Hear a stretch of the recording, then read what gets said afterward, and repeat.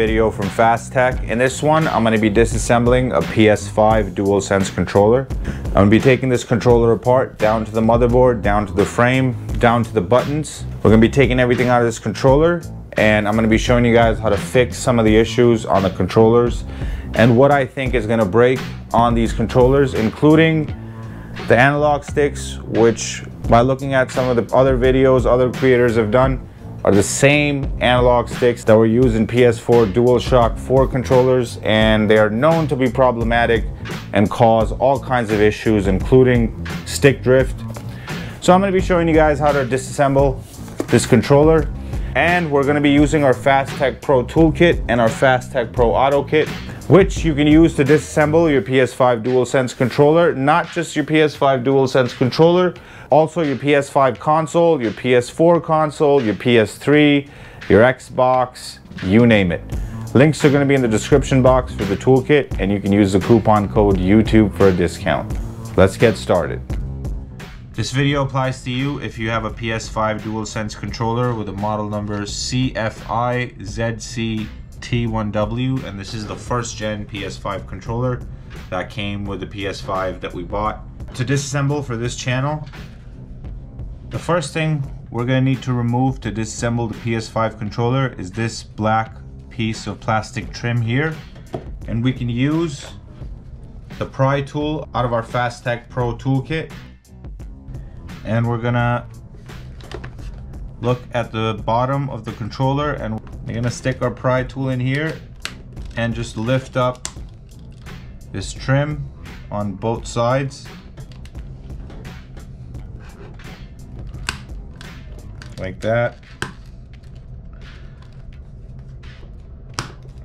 like that. On the other side,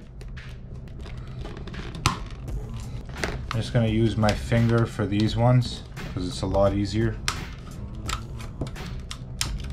And once you have that out, just going to lift up this piece and then pull it outwards. And that's the plastic trim that's going to come off. Now we're going to look at the back of the controller. There's going to be 2 Phillips screws that we're going to have to remove. For this part, I'm going to use the Fast Tech Pro Auto Kit to make things a little bit faster, which is not part of the Fast Tech Pro Toolkit. This is an automatic screwdriver that's sold separately, but it comes with all the bits just like the Fast Tech Pro Toolkit does. It does not come with a pry tool at this time, so if you need the pry tool, you will have to get the regular version. We're going to remove these 2 Phillips screws.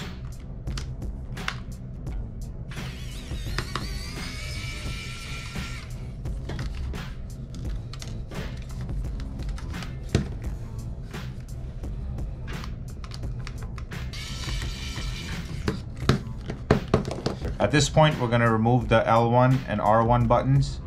You can simply stick your pry tool in here and lift them up like that, and they'll come out. Don't worry, they're not going to break. Stick it in there and lift up like that. Now the L1, R1 buttons are removed, and that's how you replace the L1, R1 buttons if you need to replace them. Actually, you didn't even have to remove any of this other stuff. You could have just popped them out with the controller completely closed. Once we've removed the L1 and R1 buttons, there's going to be 2 Phillips screws hiding underneath. We're going to remove these.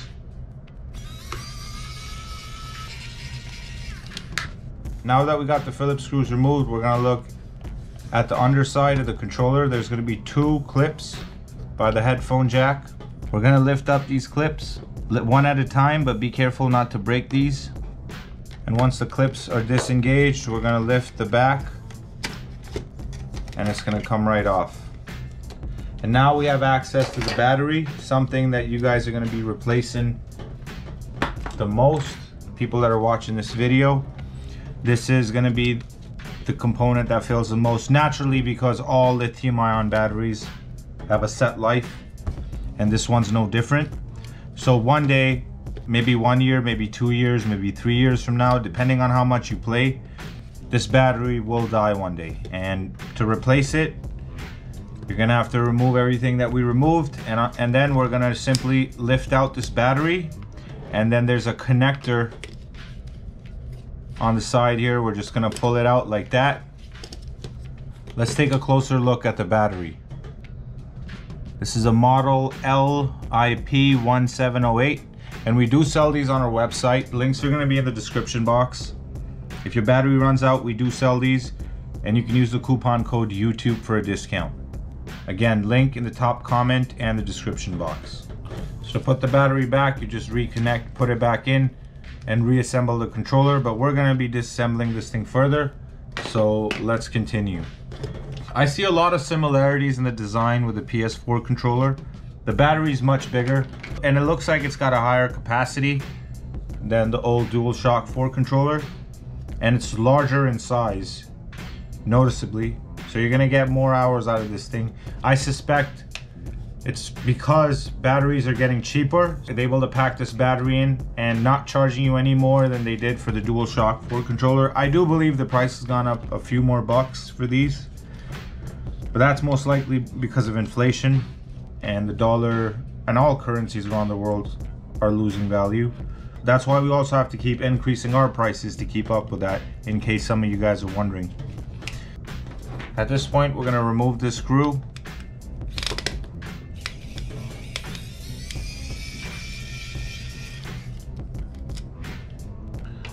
So we're trying to get to the logic board, and we have to remove that screw to get to it. Now I see that the triggers, because they're adaptive, they have their own module and they're connected to the motherboard. Unlike last time where they just had buttons that were connected directly to the motherboard. But as you can see, there's a cable that connects the triggers this time around, and the triggers themselves are not installed directly on the motherboard. They're modular. So if these triggers do break, they're gonna be a lot easier to replace than if they were built onto the motherboard. So the good news is the triggers don't require any soldering. I'm just gonna pull out the mic like that. It came out, and it's very thin. It's got a very thin ribbon cable, so I don't want to damage it. I'm gonna grab it and slowly pull it out. And that's the mic, the built-in mic in your controller. And that's how you replace that thing, in case you're wondering. We do sell this on our website as well. Links are going to be in the description box. If you spill liquid into this thing, it's probably going to stop working. And if it does fail, links are in the description box. Now we're going to pull off this little holster for the battery. It also holds this plastic piece right here, which is the reset button for this controller. A lot of people don't know, but there's a hole in the back of your controller right here. And if you're having any settings related issues, you can poke like a small pin, one of those SIM opening pins that you get with an iPhone. You can poke them in there, or even a toothpick, and reset the controller. It pushes down on this little plastic piece right here, which pushes that button, and that would reset the controller in all its settings. You just hold it down for 10 seconds, I believe, and the controller would be reset.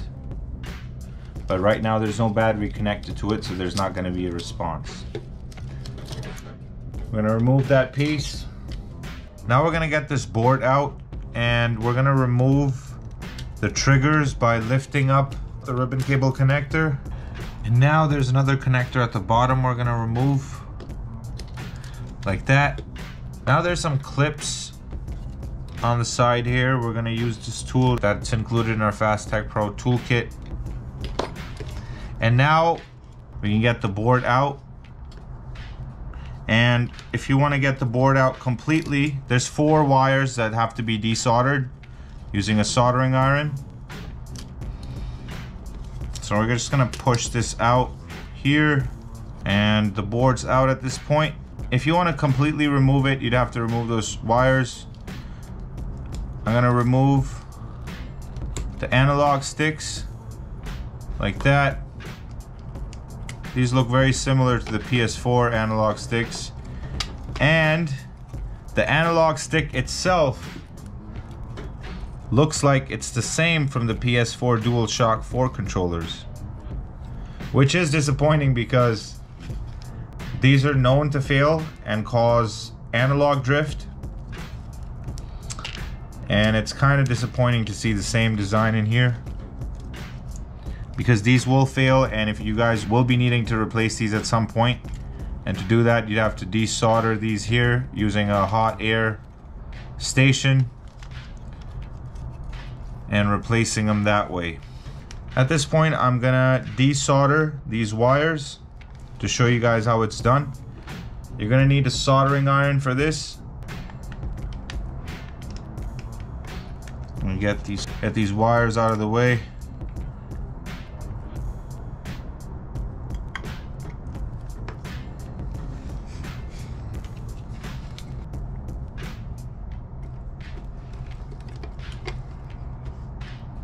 Boom. All right, now we can get the board out of the way and get a closer look at the logic board. It's a model BDM010, and we also sell this on our website. Links are gonna be in the description box. And now it's time to reveal the surprise upgrade. I'm gonna be putting in Xbox One Elite style analog sticks into my PS5 controller. I always like the fact that you can use different size analog sticks with this thing, which I can't do with my PS5 controller. But now we're gonna be replacing the analog sticks with Xbox One Elite style analog sticks. So I'm gonna be installing the base that's included in a kit that we sell on our website at fasttechstore.com. As always, you can use the coupon code YouTube for a discount. The link for this is going to be in the description box and the top comment. So we're going to install the base of our analog stick, which is going to go in like this. Yeah, same thing on the other side.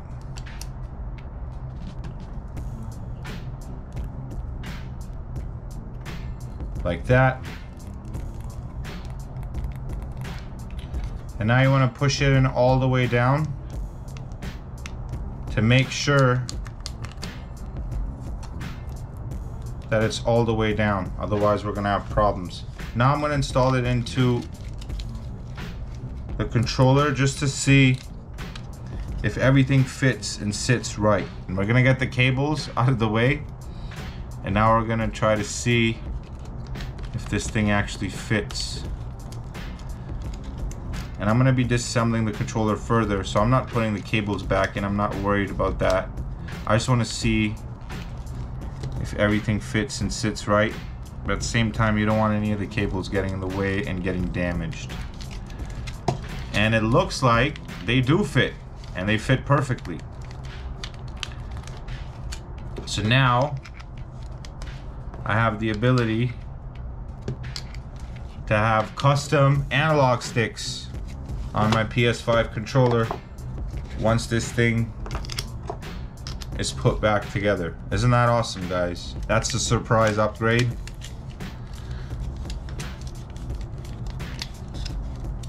And now we have the ultimate PS5 controller.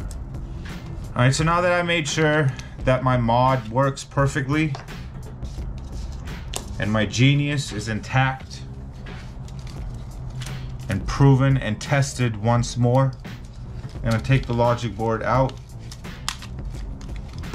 and we're gonna continue our PS5 controller disassembly. Now we're gonna remove these Phillips screws to get to the buttons and the touchpad at the front.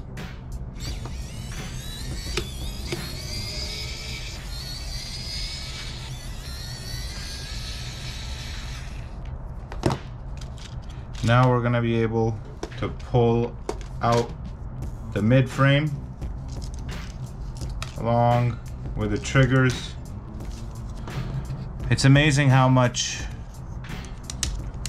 more complicated the trigger system is, obviously, because it's not just a regular trigger system anymore. So here we got the up down direction and the square, circle, triangle buttons, the PS button right here. In the front panel here we got the touchpad,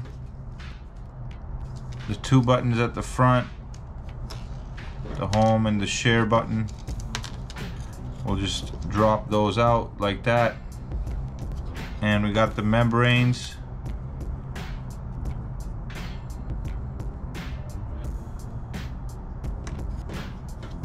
And now we can drop these buttons. They'll just fall out. Same with the up down direction button. The PS button in the middle, it's got its own little membrane, and then it'll come out as one piece.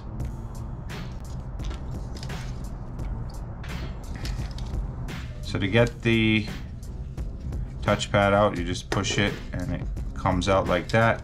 That's the touchpad that you're probably only ever going to use in Astro's Playroom, which is the demo game that comes with the PlayStation 5. But no games with the PS4 that I remember ever utilized this pad, and if it was very annoying. So I actually, you know, since this is my controller, maybe I just won't put this back in. I probably won't even notice the difference, to be honest. There are these screws at the front that we're gonna take out to take out the triggers at the back.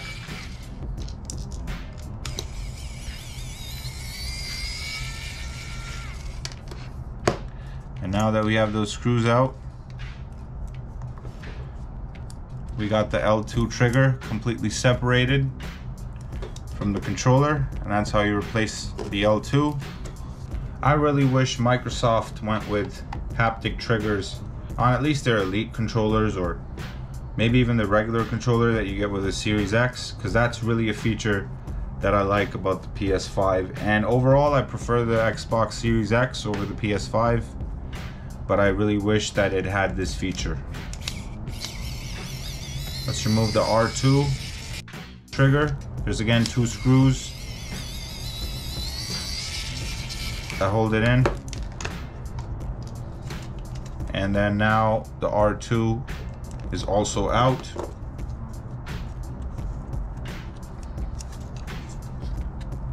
The circuitry for the buttons can also be removed if you lift this piece up here and then pull it through. And that concludes our PS5 disassembly video. Thanks for watching another video from Fast Tech. Please smash the like button if this video helped you out. Subscribe to our channel if you haven't already, and hit the bell next to the subscribe button to get notifications so you don't miss another Fast Tech video. Also, check out my vlog channel in which I travel the world and I record my adventures. I promise you won't be disappointed. Link for that is in the description box. Also, follow me on Instagram. I'll put a link for that in the description box as well. This is Shiroz from Fast Tech signing out, and I'll see you in the next one.